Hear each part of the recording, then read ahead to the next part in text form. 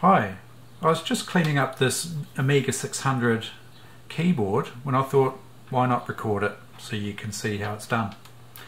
So you first of all obviously need to get the keyboard out. I'll show you how to do that with this one here. So turn the machine over and you've got to remove screws here, here, here and here, and then turn it back up the right way and just lift the front of the machine, and you'll need to pull a cable out here, flip the top cover back, and you just notice down in here there's a little keyboard connector, white keyboard connector, and the best way to get that up is just, if you can get your finger into it, just pull the outer, get your fingernail under it maybe, or even just a screwdriver if you can't get in there. It's a bit awkward. Just get a screwdriver maybe at this end here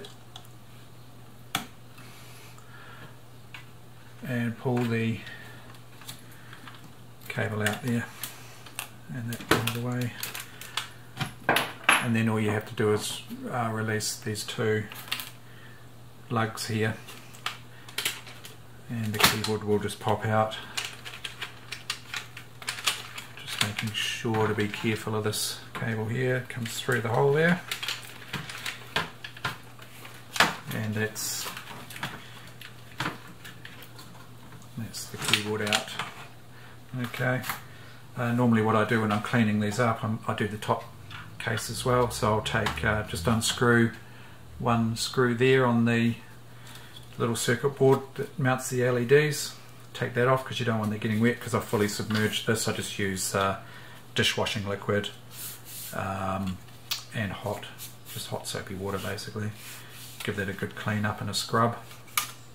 Here's the other one that I'll be doing that's looking a bit dirty and a little bit discoloured. It's got a little bit of something sticky on there, so I'll give that a good wash up. So the keyboard is, I've already made a start. Just a minute. By the way, I've got this little key pulling tool that came with a mechanical keyboard that I bought, quite handy for this job. So what I do is just put the key puller down over one of the keys and give it a pull straight up, remove the key, and just take note there's a little spring under each key. So I just go along. Some of them are quite tight. You can do this with your fingers, but it's quite hard, and there's a risk if you squeeze hard on the key of actually cracking the side of the key. I've done that once, and I found that this tool sorts that problem out completely. So just working my way to the space bar here, which is a bit of a special case. So just carefully pull it up in the middle. You can see this is quite dusty, this keyboard, and you'll notice that there's a metal bar along here, and also there's one on the left shift key, and a couple of bars on the enter key there as well. So I just pull those out, put them aside, because I don't want those getting wet. And yeah, so I just make them all in something like that and fill that with hot soapy water. Give each one a scrub, or a quicker, easier way is just to put those into it's a lingerie bag for your washing machine. So it's like a gauze type fabric bag, and just put the whole lot in the lingerie bag, and I just put it into the washing machine on the short 15-minute cycle with a bit of soap. Cleans them up quite well. And then this here, I just give that a blowout with my air compressor, and then just clean along with just a damp rag. You don't want it too wet, obviously.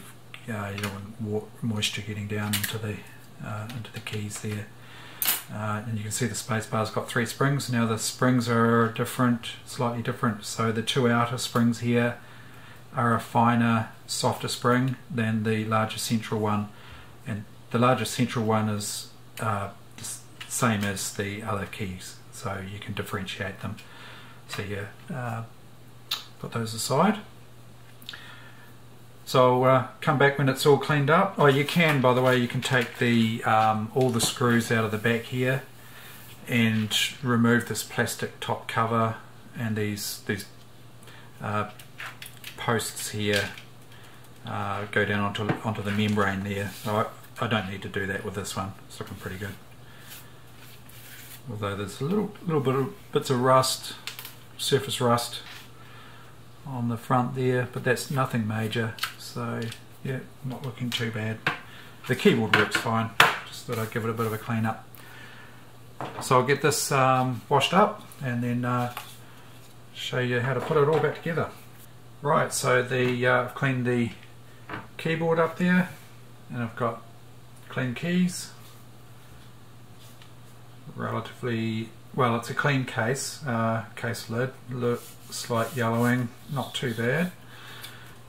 So that's all ready to go there. Now, one thing I must mention is that make sure if you don't have another computer as a reference, take a photo of the keyboard before you start this process, or I guess you could Google it and find an image online just so that you get the keys back in the right place. Okay, that's the tab key, and you'll see there's a couple of wee clips there that the bar actually clips into there, and then once that's clipped on you can position the key over to come so the bar slides in under these 2 little plastic lugs either side here. Clip that on like so. So it's going to go under here, and then get the spring on. It's actually probably easier to put the spring on first.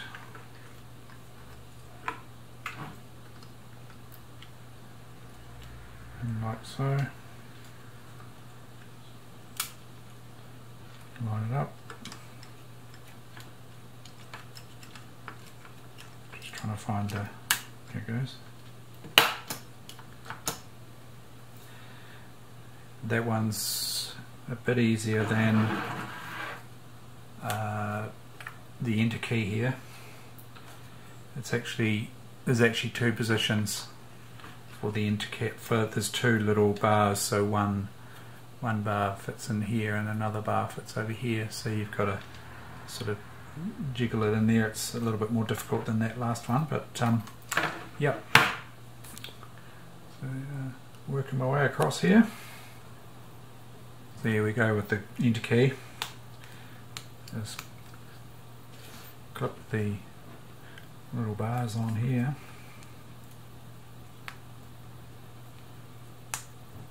Like so.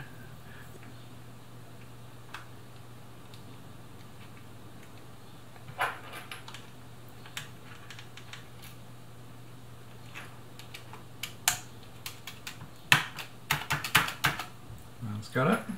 So that's probably the hardest one to do. Righto, spacebar here.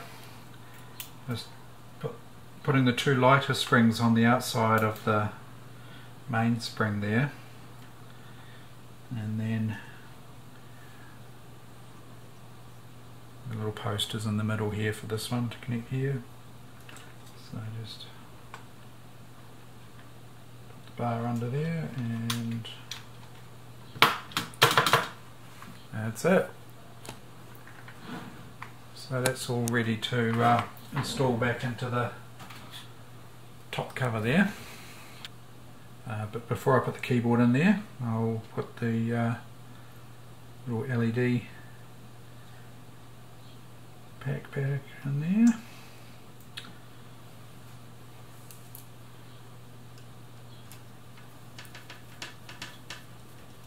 Just one screw.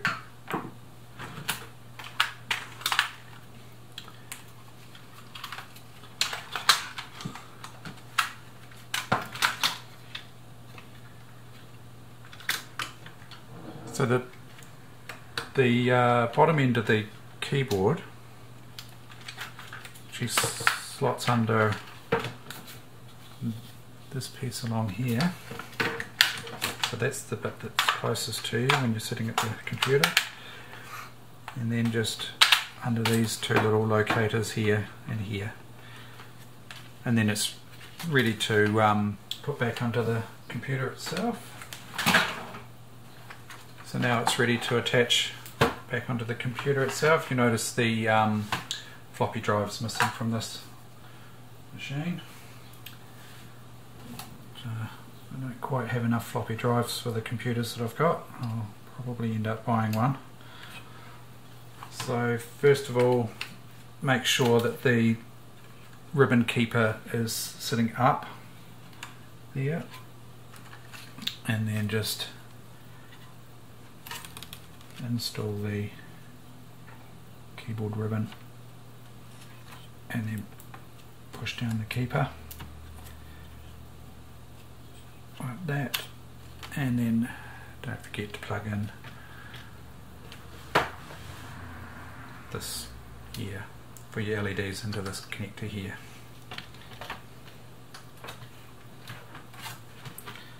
And that's it.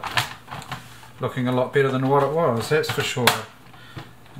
Keyboard's keys are a little bit yellowed, not too bad though.